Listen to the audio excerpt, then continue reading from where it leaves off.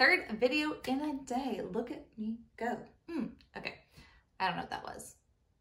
I'm ashamed of myself. Hello and welcome back to my channel. So today's video is kind of like a to be read, a TBR, if you will, which I never do because I actually hate planning out like I have to read these books in a month.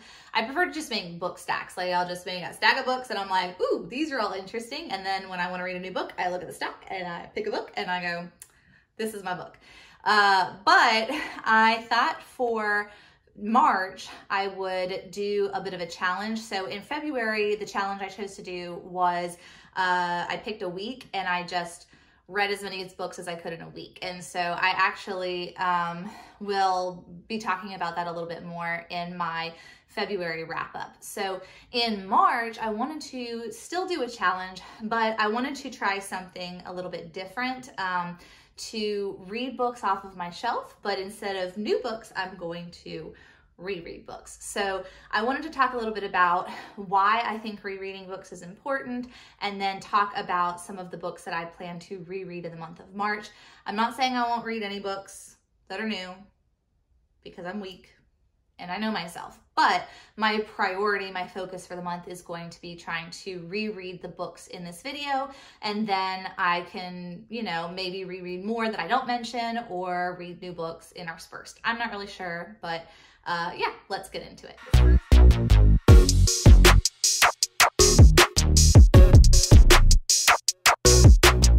First, I just wanted to talk a little bit about why I think rereading is important. So I think that there is this culture, especially in the book community, that we should always be reading new books because there are so many books in the world since the dawn of time, and there's always new books coming out, and people want to know what is going to be the next best read, what is going to be made into a TV show or a movie. I've got to read it first. What is everybody else reading? I don't want to miss out on reading it so that I won't know what's going on and miss what everybody's saying about it. And I just think in that we lose a little bit of the charm surrounding what it means to reread a book. So I used to reread books all the time. When I was younger, if I had a favorite book, I mean, I probably reread it once a year, sometimes more. And then the older I got, the more overwhelmed I felt by how many books I hadn't read. And I didn't reread any books I owned for a long time. And then when I started questioning, well, why do I own books if I'm never going to reread them? I started changing my priorities a little bit. And so I started adding in 1 or 2 a year I would reread. I'd be like, okay, I'll make an exception. Out of all of the books I've read this year, this one is good enough to reread. And I just feel like it's kind of snowballed from there. When I reread a book, I remember where I first was when I read it. I remember the time of my life I was in when I read it. Sometimes I am hit by the same feelings that I had the first time, or I feel like I'm picking up the same lessons and themes as the first time I read it. And then sometimes I pick up on way more. There are new things that I see because I'm older and have different experiences. Sometimes it's way more boring. Like last year I reread The Picture of Dorian Gray. And when I was younger, I think I just kind of glossed over a lot of the philosophical parts, and I was really interested in the story of Dorian and his portrait. And then when I reread it as an adult, I was like, I get it. I get it. Our souls are tainted. I'm so bored. I'm so bored. And then I felt like nothing even really happened with Dorian. So I ended up like getting rid of that book, and I had kept it for a long time because I just remembered loving it. And then I was like, what is this? I hate it. I mean, I don't hate it. It's a good book, but it's not like as good as I remembered. So I have a lot of books on my shelf. A lot of them are books that I read when I was younger and haven't reread since. And some of them are books I've reread a lot. And some are books that I bought because I remembered loving them, but I haven't actually reread them. And so the more I've been like slowly decluttering my shelves, letting go of books that I know I won't reread, books that I know I won't read for the first time, and I'm really excited about this, I've been reading a lot of books that I've never read before and then assessing whether or not I want to keep them. And so I've been clearing space on my bookshelves, and it's really exciting to feel like I know what I have. But with that has come staring at the books that I remember always loving. And I just have this urge to read them again because I want to connect with those feelings. I want to remember why I loved them. And some of it is just the pure relief of falling back into reading something you know you're going to love. You know that you're going to enjoy the storyline. And there's beauty in that. There's comfort in that. There's nostalgia to that. And even if you are a younger reader or a less experienced reader, rereading books is a great way to engage your mind and help it learn book patterns. So the more we read books, we become familiar with the characters, we become familiar with plot, and it helps us understand the way other books work, and it actually helps build reading comprehension because it makes it easier for us to recognize the same patterns in the new books that we read. And knowing why you love or connect with a book that you've reread so much can often help you become a better do a better job of critiquing a new book that you read, because you can compare it to those like foundational books that you feel like really connect to your soul. So I don't know, maybe none of this is really scientific. It's just the feelings I have about rereading, but I think it's important. And I kind of encourage you, like, go look at yourselves. What is a book that you haven't read in a long time, but in your heart you go, oh man, I love that book. And just reread it and remember what that feeling was, because I think like when Marie Kondo talks about what sparks joy, books is always that category that I like get, because books spark so much joy for me. So when I reread a book, I'm reminded of the pure joy that can come from books. They don't have to be boring, or you don't have to always slog through them, and they don't always have to be outside your comfort zone.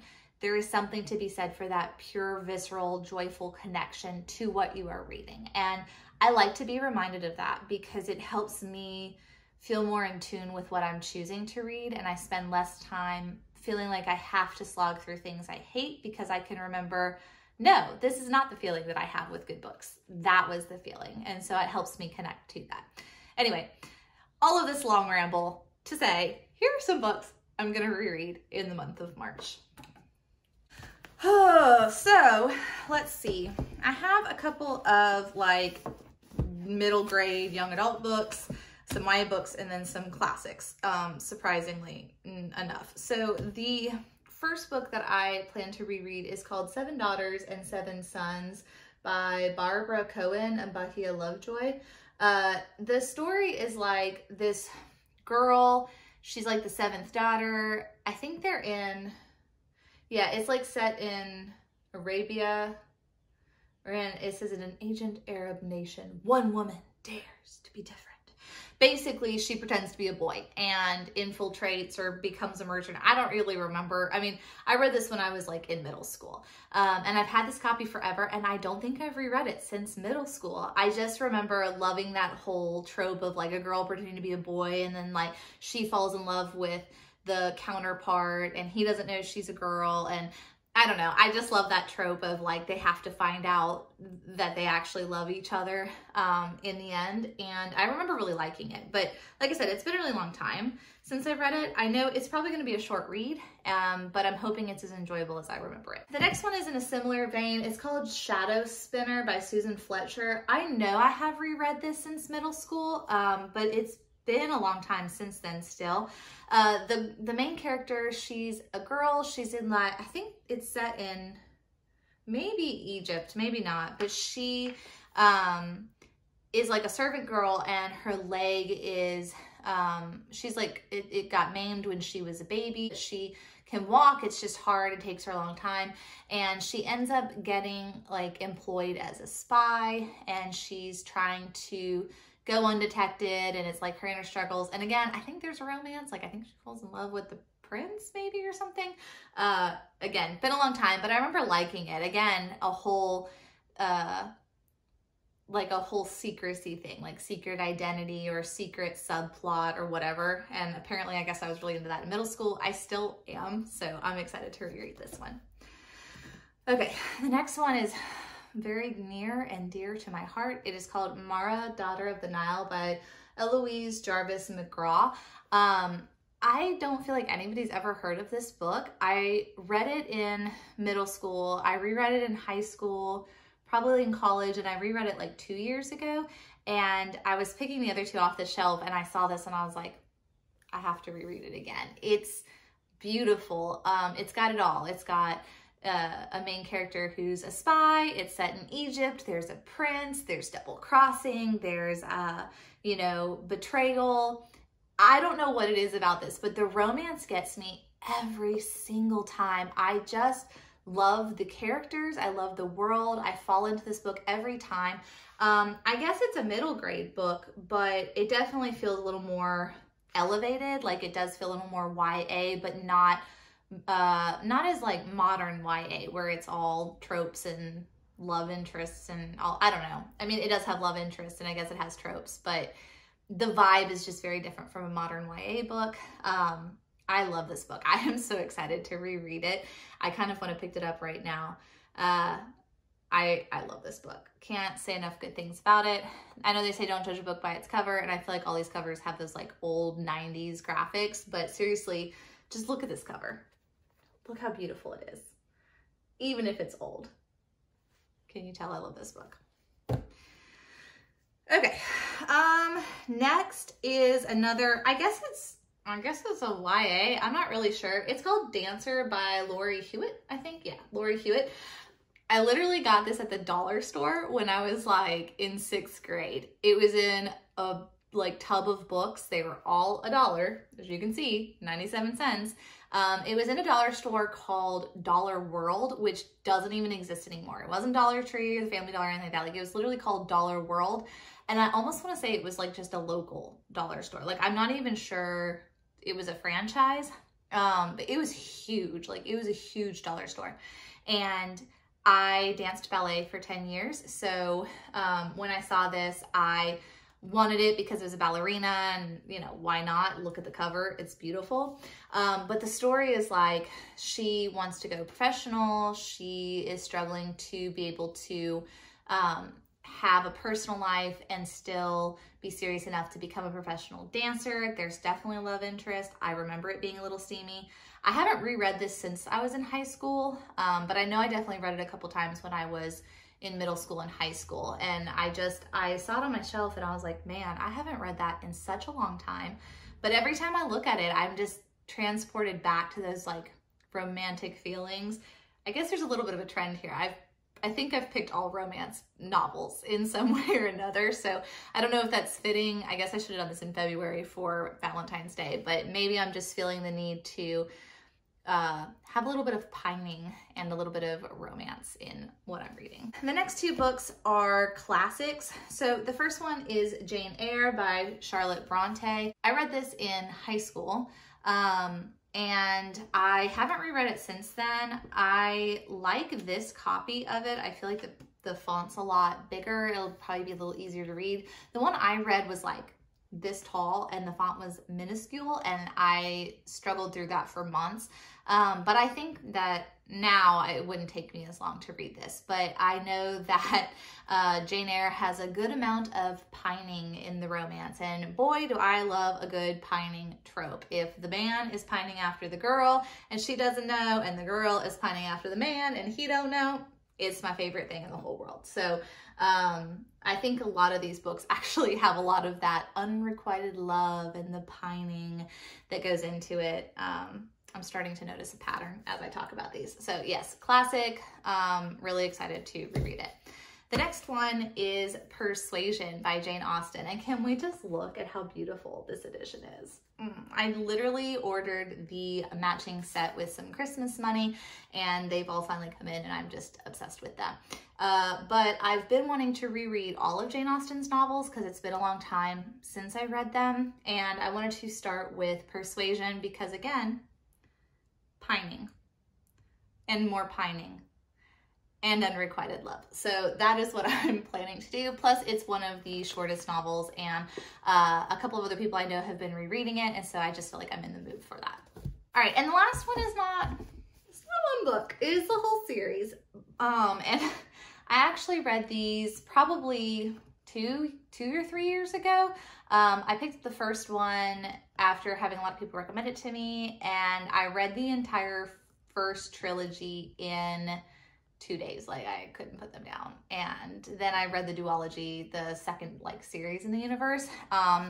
And this is the Selection series by Kiera Cass. I feel like most people know what this is. My best way of describing it is dystopian bachelor. So think like The Hunger Games meets The Bachelor, which I know is cheesy, but again, love triangle, pining, unrequited love. I mean, and princesses. It's got it all. And I'll just show you a couple of the covers because I just think, man, they're beautiful.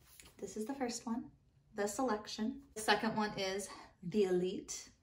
The third one is The One, because weddings, aren't they hilarious? And then in the secondary series, you have The Heir, which honestly is probably my favorite cover because I absolutely adore the dress in this. I just think it's gorgeous. And then the last book in the entire series is The Crown, which I think is pretty too, but it's not my favorite. I love this series. I was really wanting to reread it.